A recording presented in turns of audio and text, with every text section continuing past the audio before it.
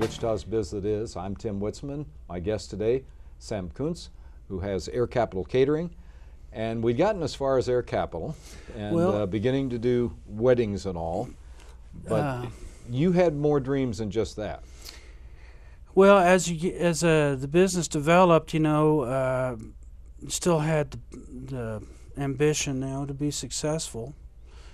And I think anybody who has ambition tries to work hard and succeed in whatever they're doing. And but so we did weddings. We had a banquet hall and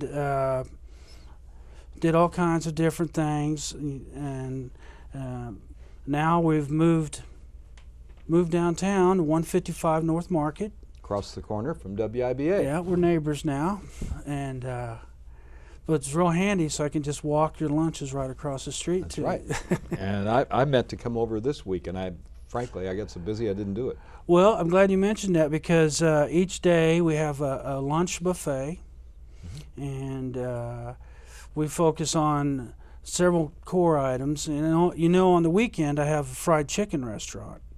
It's over in southeast Kansas, in Bronson, Kansas, and we're only open Saturday afternoon and Sunday all day. We get the church crowd, and it's fried chicken, mashed potatoes, chicken fried steak. He makes good fried chicken, I can tell you. I've eaten it.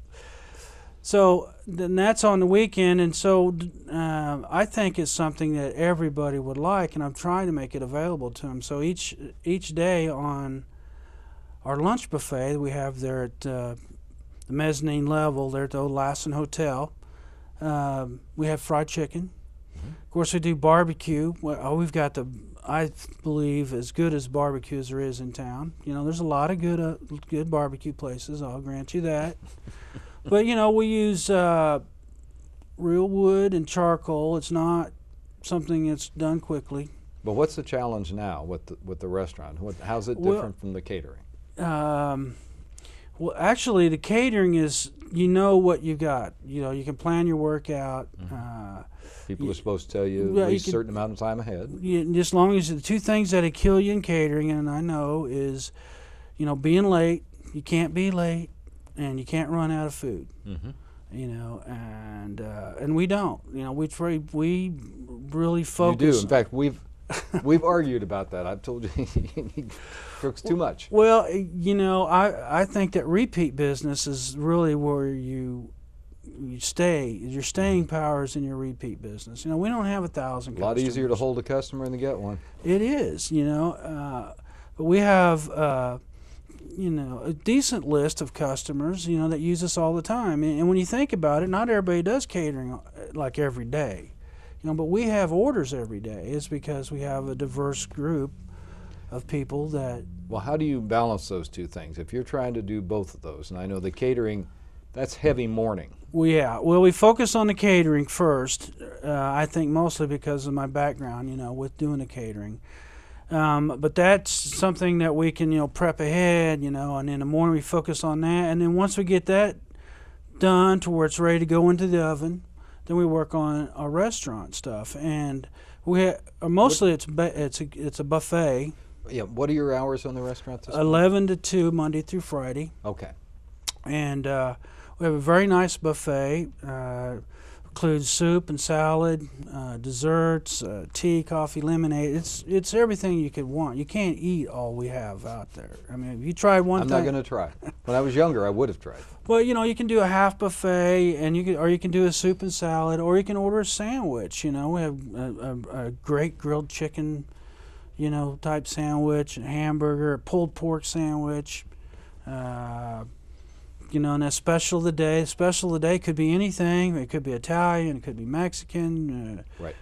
Or fried chicken, or any of that. Now, which days of the week are you open? Monday through Friday. Monday through Friday. Now we're available evenings and weekends for parties, events, receptions, business type gatherings. Christmas parties, civic groups, whatever. That's available after 2 o'clock, during the week, and then all weekends. Now, this is a tough business. I mean, my dad at one point thought that he would open a restaurant, and I said, Do you know what you're talking about?